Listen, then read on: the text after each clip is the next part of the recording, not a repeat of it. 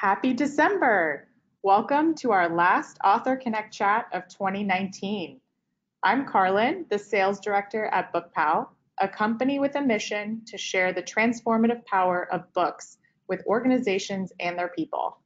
Today, I am joined by Mo Bunnell, author of the Snowball System, How to Win More Business and Turn Clients into Raving Fans. Welcome, Mo. Hey, thanks, Carlin. I'm excited to be here. We are too. Mo is a speaker, consultant, and the founder and CEO of Bunnell Idea Group, also known as BIG. He helps organizations grow by teaching their highest performers how to bring in more clients and more revenue. Over the course of his career, he's worked in every area of business development and used this knowledge and experience to build the Grow Big business development system, resulting from years of testing and peer-reviewed research into why people buy and what makes the buying process happen faster, in greater volume, and with more enjoyment. In the Snowball System, Mo offers powerful and proven tools for business development. Whether you are gregarious or introverted, whether you are a part of a small startup or a massive multinational, Mo's science-based system is effective and efficient, and easily adapted into your day-to-day work. With the Snowball System, you will not only succeed at growing your business, you'll learn to enjoy doing the activities that drive that growth. You'll be happier, and so will your clients. So today, Mo is going to share some insights from his book, The Snowball System, along with the kinds of things he and his team teach in training classes with high-end organizations, professional service firms like the Boston Consulting Group, Wilmer Hale, and Willis Towers Watson, along with complex service-based companies like Aetna, TransUnion, and Constellation Energy. We will also jump into a Q&A at the end, so please do be sure to submit any questions you have for Mo at any time during the webinar. At the very end, we're going to give away 4 signed copies of his book, and we are offering a special secret giveaway at the end of the webinar. I promise you're going to want to hear this, so please be sure to stick around. We also will be recording today, so we will be sending that out next week to anyone who attended or was not able to attend but signed up. Okay, Mo, it's such a pleasure to have you. Please take it away. Well, thanks, Carlin. I'm especially excited about the super secret giveaway. So I'm glad you teed it up, because if you're listening, believe me, we are going to give away a ton of value at the end of this presentation. So stick around to the end. So what are you going to get today? What you're going to get today is a high-level overview of the Snowball System. This is a book, but it's more than a book. It's a complete system, including downloadable tools, over 20 worksheets, every single thing somebody needs to know to be great at bringing in business. And you heard some of those client names that we work with. We've trained over 15,000 people at over 400 organizations. And it was in the building of all that material that I realized at one point several years ago that we've got to make a book out of that. We've got to bring this to the masses. And what you'll get today is sort of an overview of the book. We're going to cover the three most important things that we see are critical for people to bring in business. We're going to give those to you today.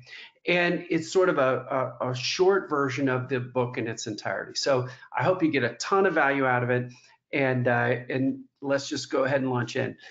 I think the main thing about getting started is you have to understand the quick version of my background to understand where this all came from. So let's do that over a couple of minutes. We'll jump into the deep part of the content. So I grew up in a really small town in Indiana, and by really small, I mean it had like 80 or 100 people in it. And in that town, we didn't even have a 4-way stop sign. We had a 2-way stop sign. And just down the road from the 2-way stop sign was this cinder block building, which was a little restaurant next to the tractor pull, as you'd expect, in northeastern Indiana. You can sort of see it in the background. And inside that restaurant, I learned a lifetime of information from my mom and my dad. My dad was sort of if there's no mayor of a town this size, but if there was a mayor, he would have been it. And it was It was more than just he was in between you and the beer, but he was everybody's best friend. He's the person that would give you the advice you needed, whether you needed it or not, or you thought you did or not, in a really caring way. He was always thinking in the best interest of others as opposed to himself, and everybody loved him for it, still do. My mom was a little more like the expert. You can see in this picture, she was a school teacher, and then she would work in the restaurant at night and on weekends. And you can see in that background, even in 1979, improvement starts with I. She taught human development. My mom taught in that same room for almost 40 years. So on one hand, I wanted to be my dad, this gregarious, everybody's best friend, always doing the right thing for others. And on the other hand, I wanted to be my mom, the expert, the person that dedicated her life to one thing and become really, really great at it. And I was torn. I sort of felt like at the time you had to do one or the other. So I decided that I wanted to be the world's geekiest profession. That's an actuary. If you know what an actuary is, that's the people who wanted to be accountants and didn't have the personality. So I went down the road to Ball State University, where they actually had a real degree in actuarial science. So that was sort of leaning towards my mom, but I also wanted to be the crazy person my dad was. So I became the world's possibly first heavy metal actuary. I had long hair, I had big earrings. In the daytime, I would study with my actuarial friends. I loved deep math. And at nighttime, I was in my fraternity spinning records and being a DJ. And by the end of my senior year, I was homecoming king. So my college advisor said, the odds, this is exactly what he said, Mo, the odds of an actuarial science major becoming homecoming king are very low. And I thought that was pretty funny. So fast forward through that, I really focused on the expertise side, the part my mom told me. And by the time I passed that last actuarial exam, the consulting firm I was at moved me to a production role, a role of leading client relationships. And in one instant, I went from the deep technical expert of an actuary to having to bring in business, and I had no training in it. And I was completely scared to death. And I remember this pivotal moment in my life where I went to my boss and said, hey, Michael, where's the manual? How do you bring in business? How do we do it here? I know we're good at it. And he slapped me on the back and he said, there's no manual, you'll do great. Treat the client right. And that was my training in business development. And I was scared to death.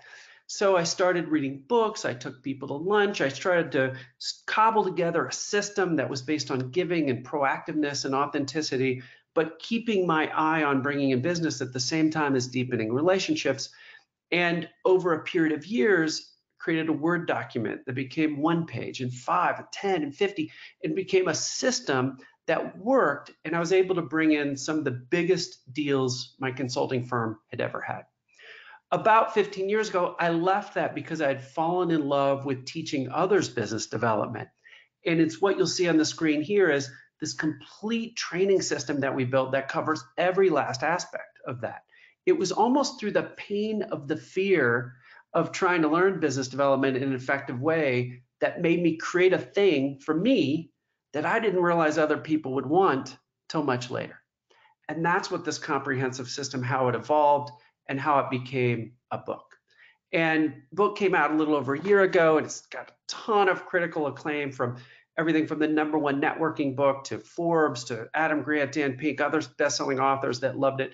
And it's just been a fun ride to take these concepts to the masses. So the first of 3 big things that I want to cover with you, they're just a little piece of the book, but the things you can use right away. The first of the 3 is setting goals. And it's tough to lead with this because a lot of people go, oh yeah, we already set goals, we already do that. But what we found in our research, in our work with all these clients, is that most people don't set goals the right way. A lot of times experts set their goals with maybe having a quota, or they've got an annual partner plan. They're trying to bring in a certain amount, but they sort of stop there. And we call those lagging indicators. That's really important to do. But it's also important to set leading indicator goals, what are the behaviors that someone needs to do week in, week out to bring in the business they need and keep their focus on what they can control so that the results take care of themselves. This picture tells a heck of a story around that I learned in a very deep way. In 2016, I learned that in 2017, the world's first, and this is a mouthful, Great Grandmasters Ultimate Frisbee World Championships were going to occur in 2017 on the beaches of Portugal. Great Grandmasters means age 50 or up in general. And I just was going to turn 50 that year. Really wanted to make a world's team. I had played a lot of Ultimate Frisbee at the national level, but not the world's. Started training like crazy. And in the middle of my training, I was lobbying and trying out for different teams, trying to make a world roster. And on one play in a practice in late January, I made a defensive play. The disc hit the ground. In Ultimate Frisbee, it moves back and forth just like in soccer, basketball. I grab the disc. I pivot to turn it to try to throw 70 yards down the field to one of my teammates who hadn't played defenses and now cherry picking on the other side. I just know he's wide open. All I need to do is throw this thing flat as far as I can and we're going to score.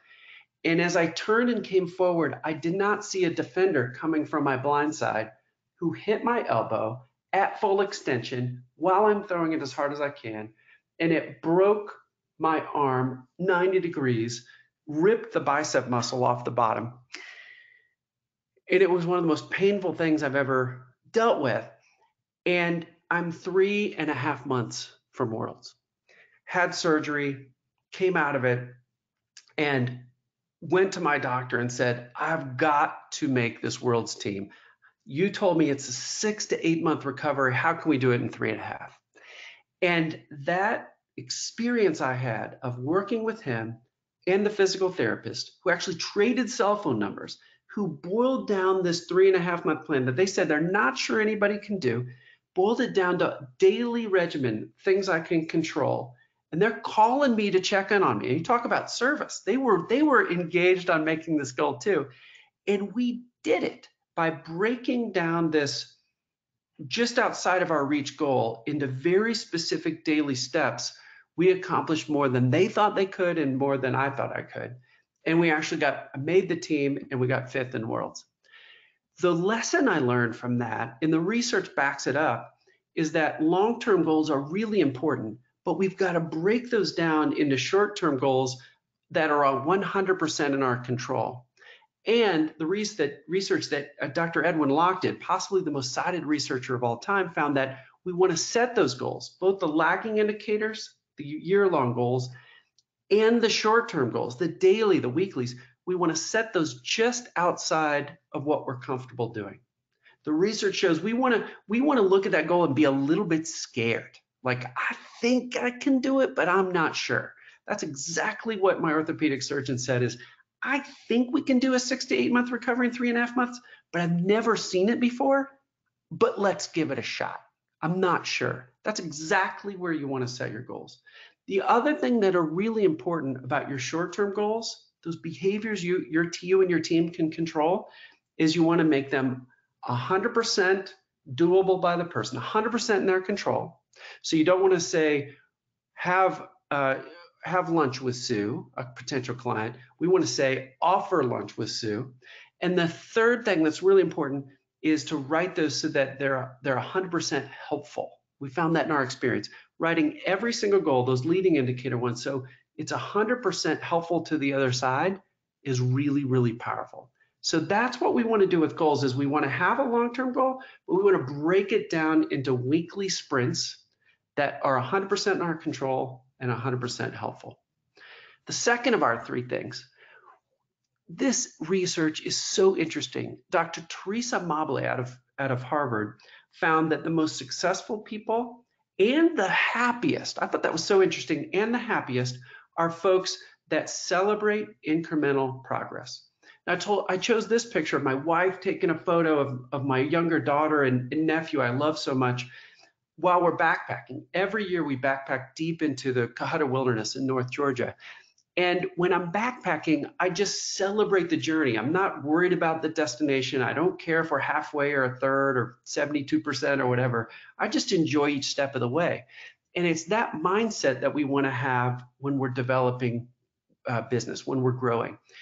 And the way this is done very practically is to have some type, and this is really important, some type of weekly ritual where you recap what you did in the last week that was based on the goals that you set, that were 100% in your control, 100% helpful, and you set your goals for the upcoming week.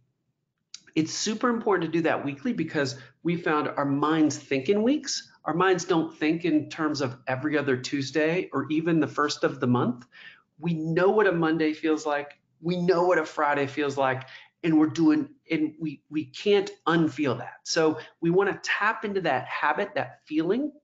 And the way I do this is every week from 4 o'clock to 5 on Friday. I take a little longer to do this than needed. It takes about 15 minutes. I do it in an hour because I do some other things too. I recap the prior week. I do it in an app on my phone called Day One, and I type in the stuff I've got done. Then I measure. If I had 3 important things I wanted to do the prior week, I measure how many of those did I get done, 0, 1, 2, or 3. Happy if it's 3, not so much if it's 1. And then I pick my things the next week. And that weekly ritual of doing that keeps me focused. And then I do the celebrate part that's meaningful to me is I just attach a few photos of fun things that happened that week. And that trains my brain to love that ritual. And then I rinse and repeat every other week. I haven't missed a week in 223 weeks. I certainly don't want to miss one now. And what our clients say is it takes 3, 4, 5, 6 weeks to get in this routine. But once they're in it, they can't live without it. It declares what victory is for the next week for them. And then if they get their, say, 3 out of 3 things done, they feel great about it, as opposed to the distraction, worrisome world of, oh, I still got 32 emails in my inbox, or I got all these to-dos I didn't do. If we hit our top 3 things each week, week in and week out, that's like 150 high priority tasks we're doing a year. And that's what victory is. Last piece of content, build psychological momentum. I chose this picture because this is my older daughter helping her team win a state championship in cross country. Horrible day, practically hurricane the day before, but Gabby attacked that race where she had negative splits throughout the race. She ran each mile in her 5K race, 3.1 miles. She ran each mile faster than the one before. You can see the mud on her legs. You can even see me in the upper left with the green shirt running with my phone in my hand, videotaping. And I was so excited. I ran about 2 miles while she ran 3.1, trying to see her on so many times in the race. And this is the kind of feeling that we want to have when we're doing business development. The research here, Seppo Isohola has done the most interesting research on this that I've seen out of Virginia. And what he has studied in high-performing sports teams is that you build psychological momentum by setting initial goals super low and building them up over time. So if we wanted to do 3 high priority things a week from our last piece of content, we really want to get that over time. We might just choose 1 in the first week. Set the bar so low we can step over it and then build up over time. If we want to speak at 12 conferences next year, we might start with just 1 in the first quarter. If we wanted to offer 1 give to get, a piece of our methodology, which is where you offer like a 1-hour intensive session that's on your dime to expose somebody to your big brain and the kind of expertise you bring. If we wanted to offer 1 of those a week next year, maybe we just start with trying to get 1 a month in the first couple months. We set the initial bar so low we can step over it, and we build up over time.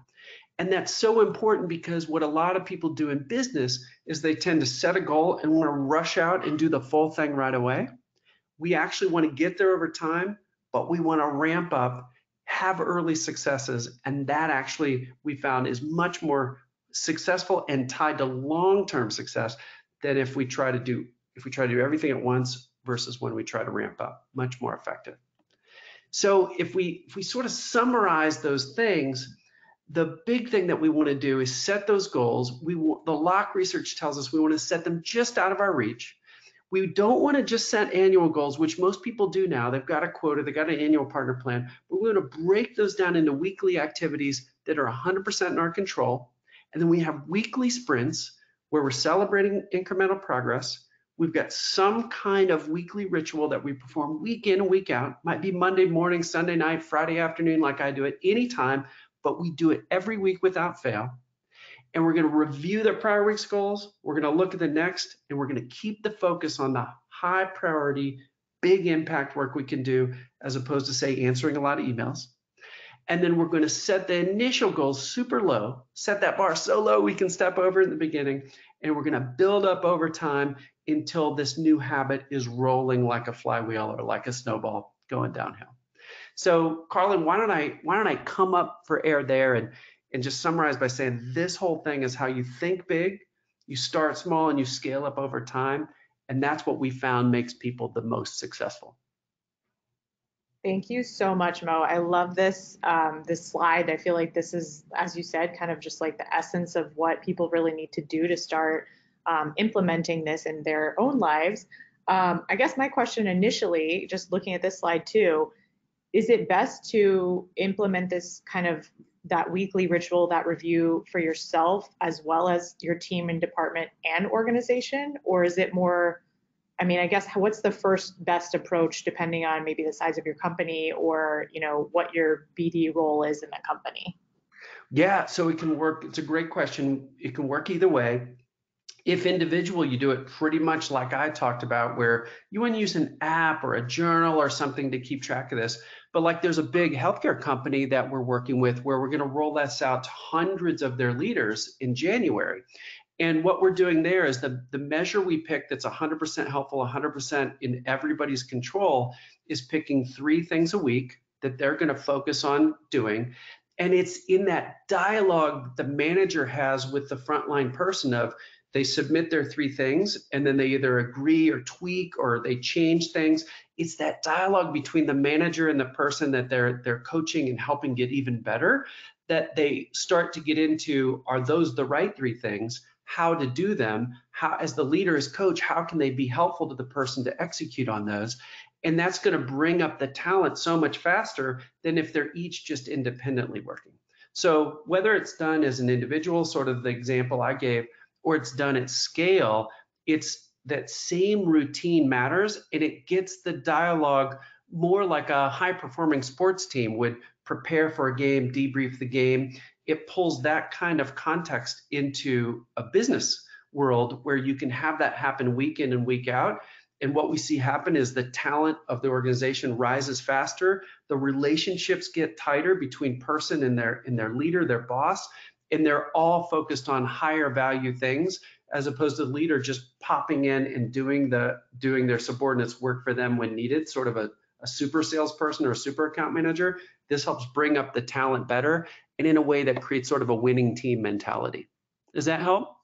Very helpful. Yeah, I love the sports analogy because I feel like all of us want to come to the table thinking about, okay, here are my priorities, and then have that conversation with our manager or our team and department and say, do you agree? Do you disagree? Where else should my focus be so that we can, as a team, you know, on and off the field, if you will, achieve the goals of the organization.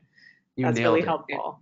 And that psychological momentum, what we see with our clients is they start to love the process because they know exactly where they stand with their leader. The leader know exactly what they're focused on, as opposed to that other way where a lot of organizations can fall in the trap of you don't really get feedback but once a year, you know, at your annual performance review. Yes. And you're a little bit fearful of it the whole time. Like this breaks that down into little sprints on a weekly basis that are really small, might take only 10 minutes to have that dialogue once a week, but boy, that is meaningful time. Absolutely. I couldn't agree more.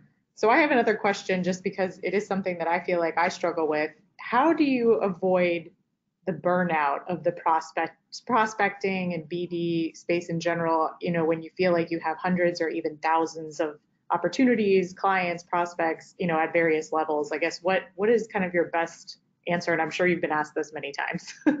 Yeah, so it's pulling back. There's so much more in the book than we can cover in a quick half hour, but one of the things is focusing on winning, because it's hard. It's easy to focus on the the outreach that you gave after you met somebody at a conference and they don't reply, and then you feel like a failure.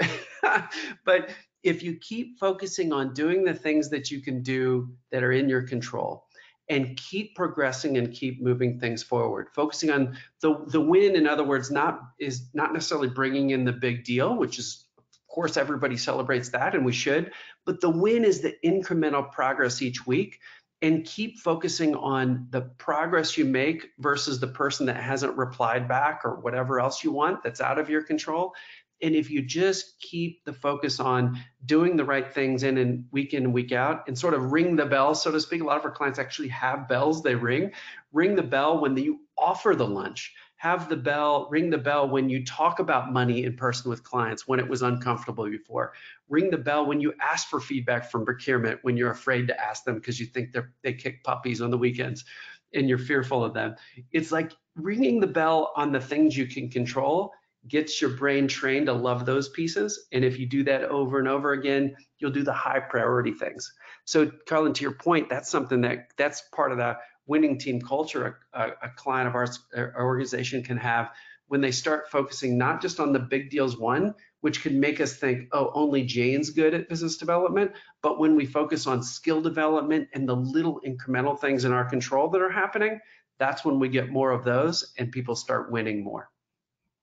That is so powerful. We actually have a bell here at BookPal, and we do ring it frequently, but it is mainly sales oriented. And I love the idea of turning that more into, hey, we got a client to agree to have a lunch with us. We Yep.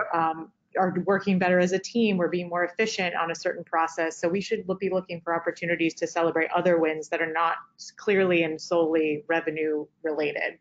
You got it. One of our clients called it focusing on progress, not perfection.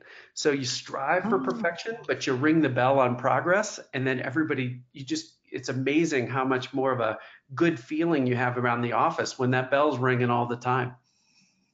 Fantastic. We did get a question from David, and he said, how do you avoid burnout when the preparation for an initial meeting and presentation with a prospective client takes a tremendous amount of time and the probability of actually landing the client is really small?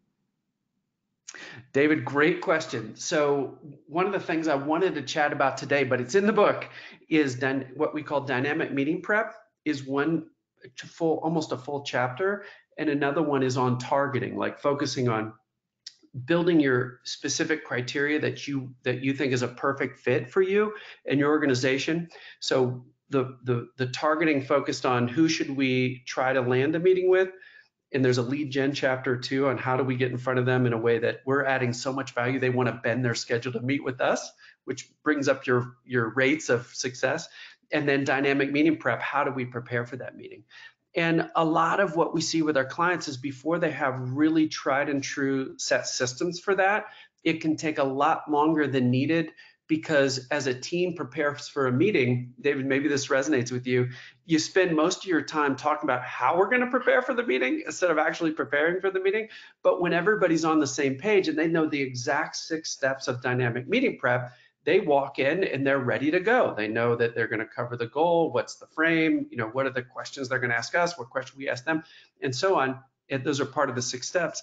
And when there's a common vernacular or playbook for these things, they actually speed up significantly, and then you can handle more of them. So I guess that was a bit long-winded way of saying, if you've got, and this is all in Snowball System, so grab it, but if you've got a common playbook for those things that happen over and over again, targeting, lead gen, dynamic meeting prep, then they actually happen to a much faster time frame, and then you get much more efficient, and then that helps with the burnout because it doesn't take as long to do the thing.